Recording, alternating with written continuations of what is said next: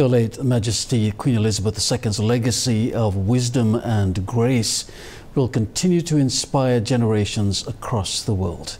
President Ratu Wiliame Katonivere shared this during the commemoration and Thanksgiving service for the life of the late Queen held at the State House this morning. The service was attended by the acting Prime Minister, Chief Justice, members of the Parliament, heads of diplomats, heads of the disciplinary forces and many others. Mereoni Mili was at the State House and filed this report.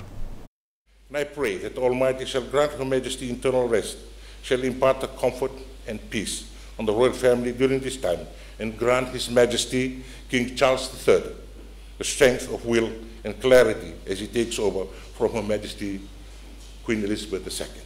The President, Ratu Wiliame Katonivere, says Fiji, the late Queen and the royal family have shared many good memories over the years of her reign. Her Majesty lived a full life, a rich life devoted to public service as well as a life shared with the public. And I thank our Honourable Prime Minister, Ratu Wiliame Katonivere, for making the long journey to London to represent our people at the funeral service to honour Her Majesty's life and legacy.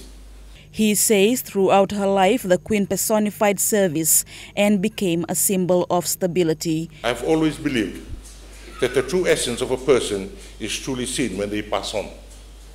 This is true, and Her Majesty's speech from Cape Town on 21st April 1947, and I quote, "I declare before you all that my whole life, whether it be long or short, shall be devoted to your service and the service of our great imperial family to which we all belong." Unquote. The President, Ratu Wiliame Katonivere, says Her Majesty Queen Elizabeth II led a life that was instrumental in Fiji's history, a history that saw her visit our shores 6 times and deliver speeches to chiefs and the public here at Albert Park. I'm transported to the different times Her Majesty traveled to Fiji in 1953, in 1963, when Fiji was a crown colony, and then in 1977, in 1982, as the Queen of the Dominion of Fiji.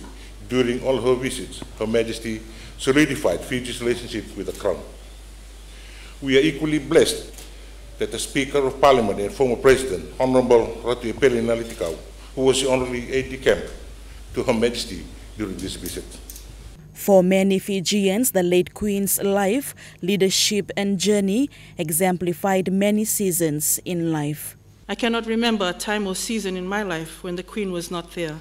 And I think for most of us, that would be our experience, although a number of us may not have met her personally. Yesterday evening at around 10 p.m. Fiji Standard Time, 11 a.m. British Summer Time, the world witnessed the state funeral service of Her late Majesty Queen Elizabeth II at the Westminster Abbey in London. The whole world joined the royal family in a befitting farewell and thanksgiving to God for the life, the leadership, and the journey of a God-fearing global leader, a defender of the faith, a supreme governor of the Church of England, a woman of substance, and a unique influence on all generations. Dean of the Anglican Church, the Very Reverend Orisi Vuki, conducted the commemoration service, remembering before God the life of the Queen.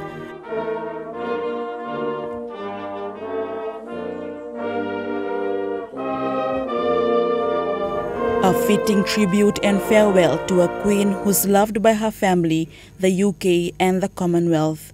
Mereoni Mili, Fiji 1 News.